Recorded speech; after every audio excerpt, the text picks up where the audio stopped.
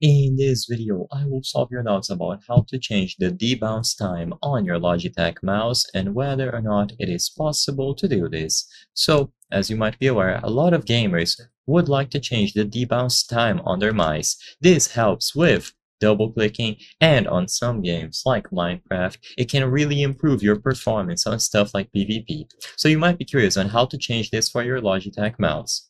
Well, the main way to change various different properties about any Logitech mouse is through the G-Hub software. So on the mouse itself, there's no button related to the bounce time, so what about the software? If we choose my mouse here from Logitech, in my example, the G502, we can find the sensitivity tab and then the assignments tab. Under sensitivity, we can change the DPI levels and then the report rate. Of course, none of these refer to the bounce time, so what if we check assignments? Once again, in here, nothing will relate to debounce time. We have the option to assign commands and certain keyboard actions and keys to these buttons on the mouse, but there's nothing related to debounce.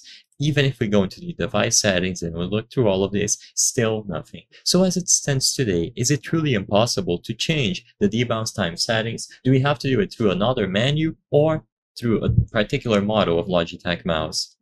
Sadly, as it stands today, changing the debounce time on any Logitech mouse is impossible. This is actually true for other brands as well, such as Razer. Debounce time is something related to the firmware of the mouse. Because of this, most of these brands do not give users the option to easily change the firmware. Because you cannot do it through any sort of software, it becomes impossible to change it for most Logitech mouse. If you want to double click or change the debounce for whatever other reason, it would be best to invest in older models or models from different brands that have this functionality. But as it stands today for Logitech mice, you will not be able to do it.